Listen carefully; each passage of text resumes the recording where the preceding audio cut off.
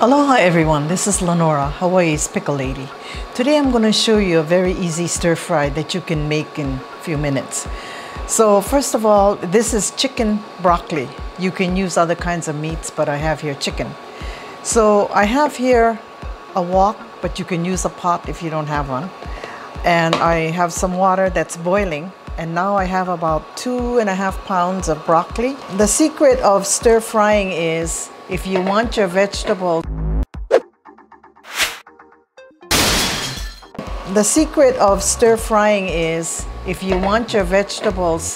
not hard but cooked and still crunchy, is to parboil it first.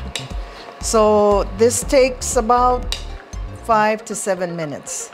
So I'm just going to stir it up and let it turn nice and green and sort of like half cooked, okay?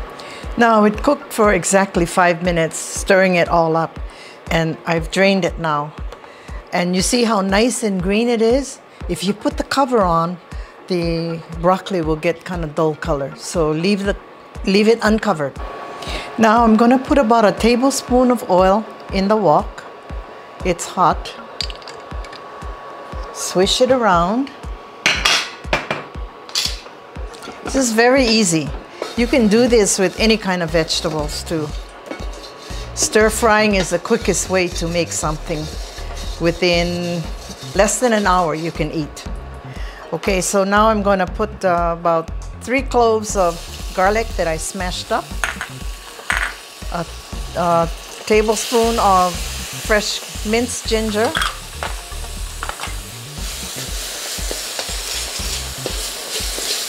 and then actually I'm going to now put the chicken in. It's all cut up. Like I said, about 2 pounds.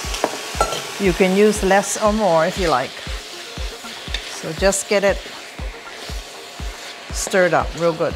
The chicken is now cooked at least 3/4 of the way. It'll continue cooking.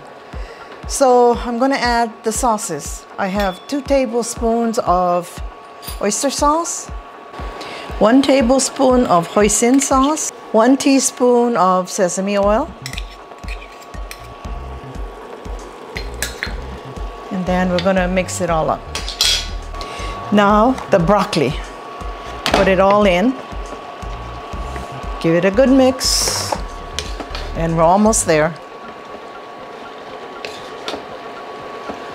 See, the broccoli is already cooked, so you don't have to worry about, oh, how long do I cook this and will it be raw, tasty? No.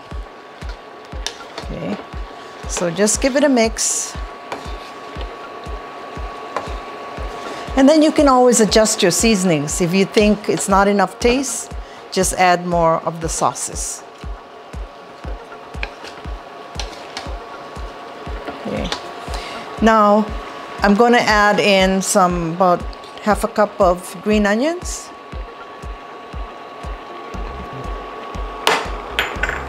And then sprinkle some white pepper. Okay. And then just to give it some color, some tomatoes, about 1 cup. And that's it. Very easy. See how it only took a little while. Now it's mixed up really good, so it's just about done. And you don't want to overcook the tomatoes because you want the color in it. Okay, I'm going to taste it and see if it needs more of anything.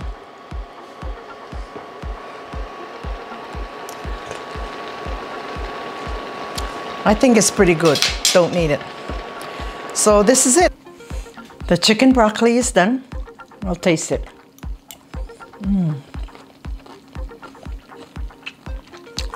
Really good. The broccoli is not mushy, not overcooked, and it's not raw. And chicken is just right, perfectly cooked.